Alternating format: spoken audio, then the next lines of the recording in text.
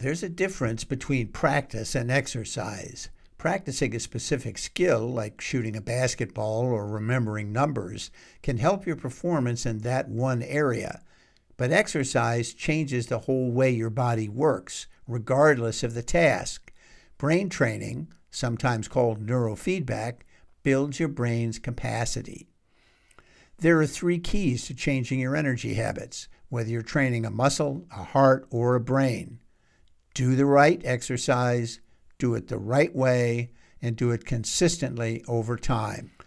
Of course, you can do a general workout you find in a book or video, or you can be evaluated and get a specific plan for what will help you the most. If you look around for neurofeedback, you'll find plenty of one-size-fits-all exercise programs. You may also find high-tech programs with names like QEEG, Z-Score, and Loretta. These train your brain to be more like the average of brains someone decided were normal. But maybe you want to be more than just average. You really want to be a better, more effective you.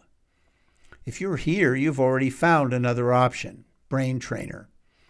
Like the high-tech systems, Brain Trainer produces a high-definition picture of your energy patterns. But Brain Trainer doesn't compare you against averages.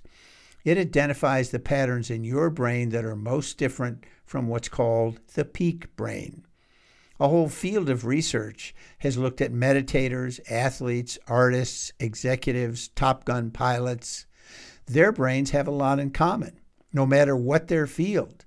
They're all able to perform at their best in stressful situations. They don't beat themselves. They're able to rest between tasks.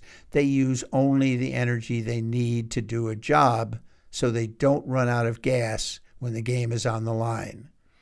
Of course, each of them is unique and different, but the way their brains use energy is very much alike.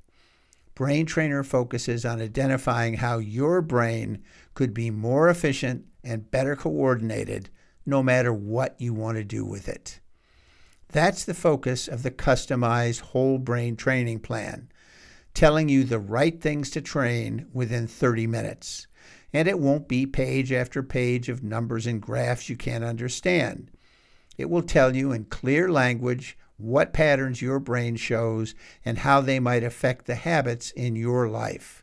Your plan will define a series of exercises, not just one, to move your brain toward a new stable set of energy habits and a new set of habits in your daily life. That's step 1.